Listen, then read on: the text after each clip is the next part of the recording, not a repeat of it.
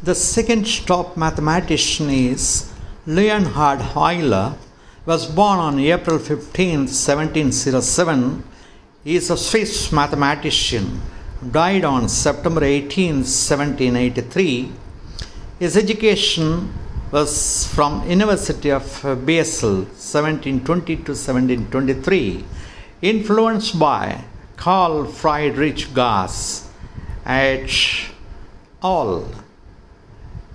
His contribution: Euler was a Swiss mathematician, physicist, astronomer, logician and engineer who made important and influential discoveries in many branches of mathematics like infinitesimal calculus and graph theory, while also making pioneering contributions to several branches such as topology and analytic number theory.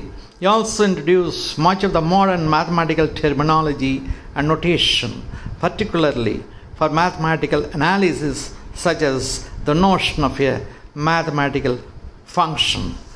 Hence, he is on the top of the second world mathematician.